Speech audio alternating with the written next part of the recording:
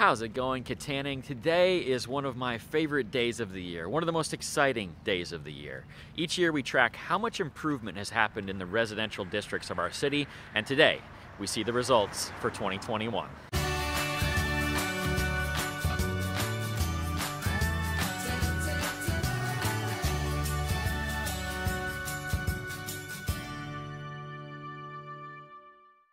This whole process actually started in December of last year, so we're going to take you back in time for just a minute.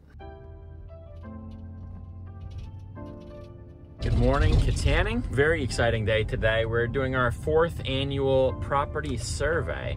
So we're going to see today how much difference have we made in 2021 in the residential districts of Kittanning. Now, when I say how much difference we've made, I mean Summer Serve, I mean Habitat for Humanity, and I mean all the residents of Kittanning who have worked on their homes throughout the year, who have made investments and improvements to better their place, which in turn betters the entire neighborhood. Got a special guest on today's survey, John from Habitat for Humanity. He's still, getting his feet wet, but he's definitely, they're already moving the ball forward as far as Armstrong Habitat for 2022. So it's pretty cool to see what's happening there. I thought this would be cool I just like John, so just have a day to hang out with him is pretty awesome. But at the same time, this should be hopefully very valuable for him as well as we go around. Hopefully it'll spark some ideas for Habitat as well as our projects too.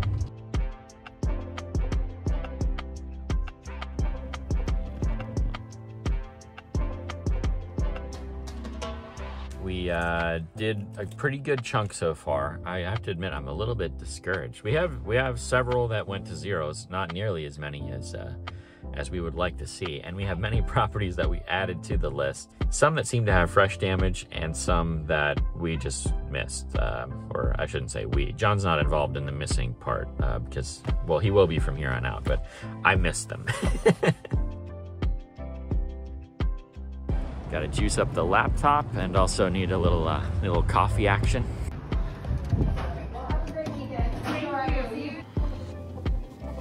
So it's not as bad as I thought. We have 10 properties that are zeros on the map. I'll show you what that means here in just a little bit. So we're not even halfway done probably. So that's actually more encouraging than I thought. I think I was just very discouraged because of how many properties we had to add, but let's keep going. John's getting some crokinole instruction from Mike. Mike wasted me on crokinole, but I beat him at chess, which is the game that really matters, so.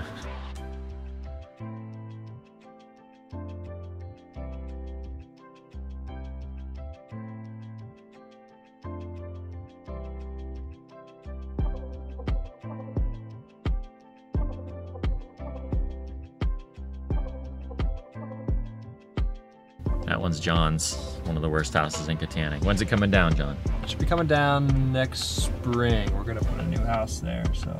Nice. Yeah, anything will be an improvement. Beautiful. Yes, anything would be an improvement for sure.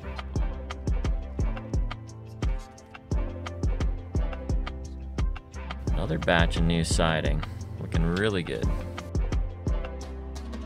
All right, so I think John and I are done for today. I'll have to get the final numbers, but we're gonna finish this another day. We got about 2/3 of it done. It only took us like 3 hours though, so. First year, this took probably like a 20-hour project to get it all together. It keeps getting shorter every year. So I think the next year was like 8 hours it took us, and then I think I was like 7 hours-ish, and I think this is gonna be like 5 to 6 hours. We do the whole town. Pretty awesome. Of course, it helps that there's been less houses on the list every year too, so we would expect it to take less each time. Now, since that point in time, we had quite a bit of snow that actually stuck to the ground. Not great for finishing our property survey, but the weather is changing. It is beautiful out, and today we're gonna finish our survey. We've got about 45 houses left on the list. I'm finishing them all this morning. We're gonna tabulate our results, and we're gonna talk about next steps forward. My daughter and I went and did like the downtown area last night, and now today I still have Clayhole left, and then a couple of the just little minor streets around the city, so see what we got.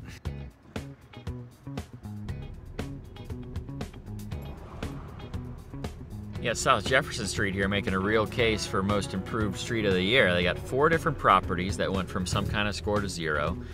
Plus, you have the Villa Rosa turning into the Mexican restaurant. You have the other building there. They tore off it used to be like one of the most blighted properties on the street. They tore the whole second floor off of it. They're completely redoing it. You have the properties that I've been working on, which are completely redone almost completely redone on the inside at this point, and you'll see the facades change here pretty soon. Yeah, South Jefferson, big improvement this year.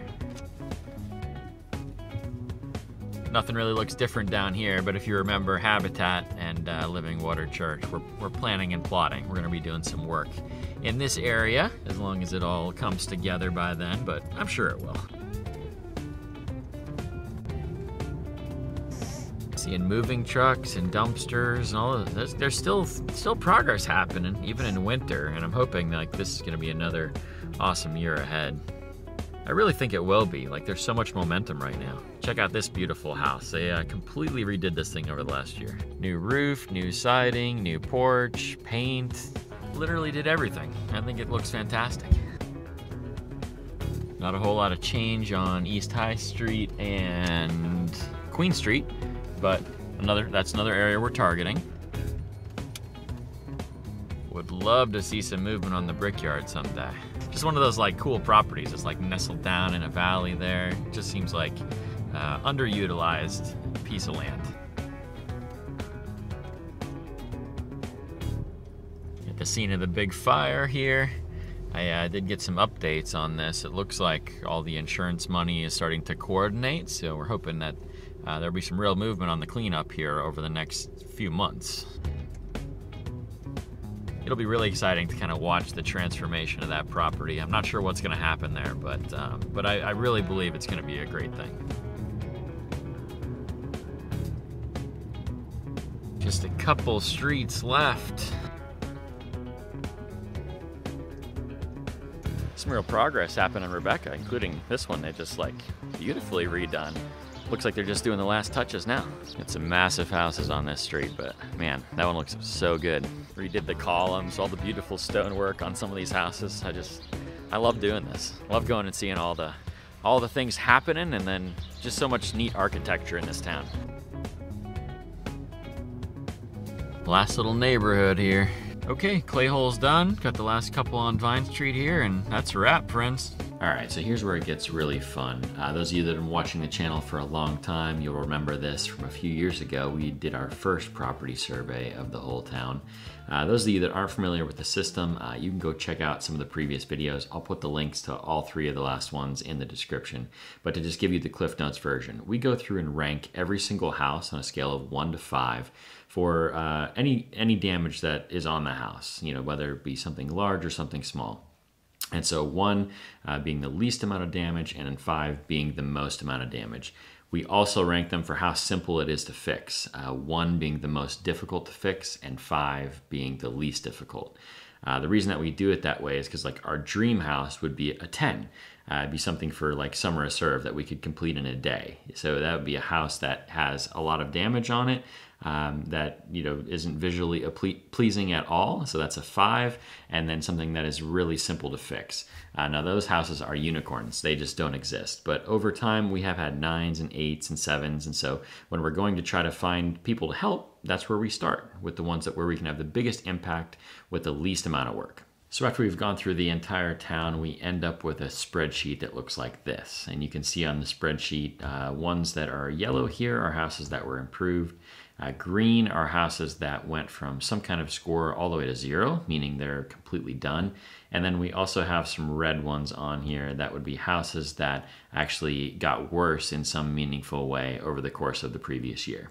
So you'll see here at the bottom we have our results. 2019, there were 30 zeros with 52 houses noticeably better.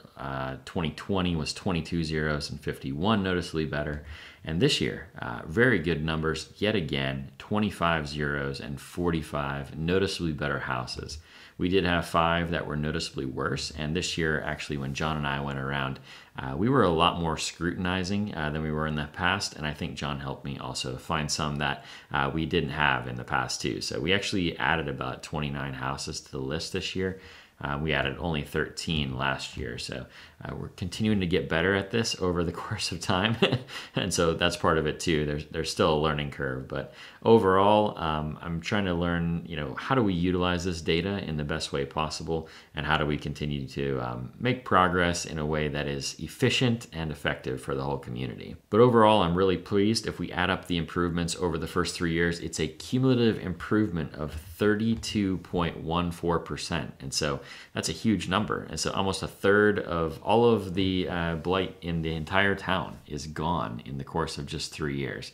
And so we're on a pace for about 9 years to have this totally and completely done.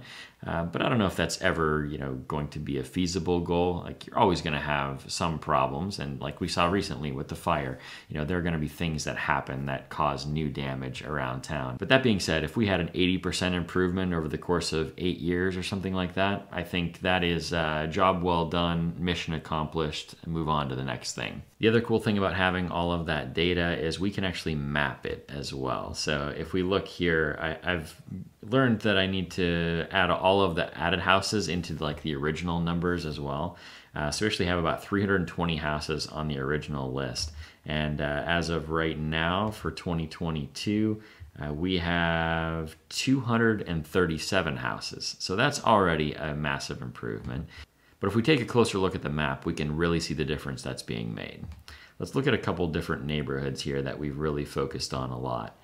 The first one, 2 years ago, we focused on this section of North Grant Avenue, and then we also focused on this section of Wick City, the very furthest north end of town. And if we toggle and we turn, we have right now turned on our starting point for this year, 2022, and the whole cumulative map. And so if we turn off the cumulative map, we'll be able to see the change that's been made. And you can see all of those houses disappearing, some houses changing color, going from a score of a 5 to a 3. And so that's pretty awesome. If we go down to Wilson Avenue, we can see an even bigger change. Look at this neighborhood. This is just a 2-block section around the YMCA and around the old high school. And look at the massive change that's happened here in just 2 years. Wow.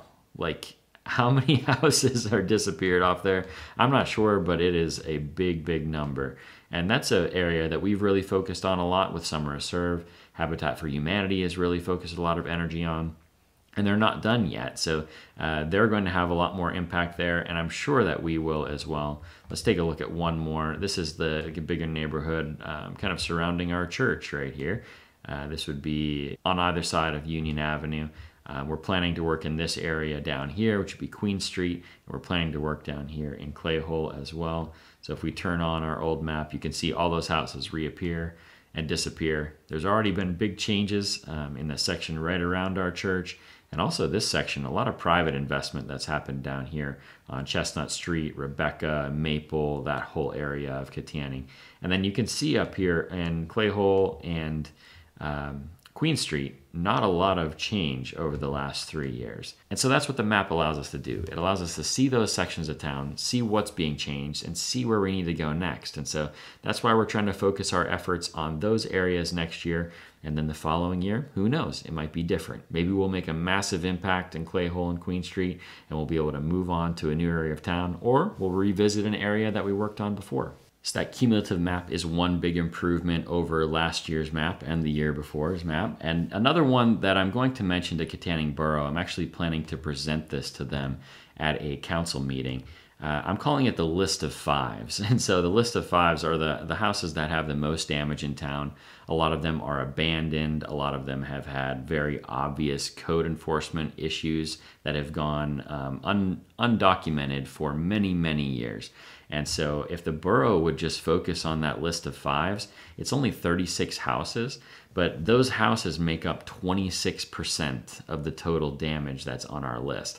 And so just imagine, if Kittanning Borough could take care of the list of fives, and if we could take care of a lot of the other things, we'd be able to meet in the middle, and we could do this twice as fast. So I'm going to submit this to Kittanning Borough, my list of fives. They can take a look at it, decide what they want to do with it. But my thought to them, my goal to pitch to them was going to be just do 2 a month.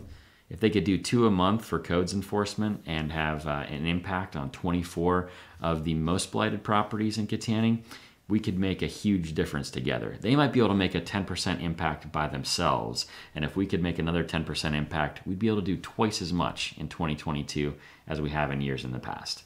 So there's that. I'd love to hear your thoughts in the comments, and I think like the big takeaway here, it's working.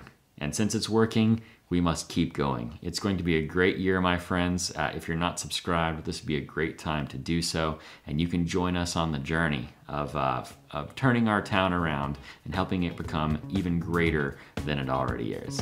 Have a blessed day, friends. See you in the next one.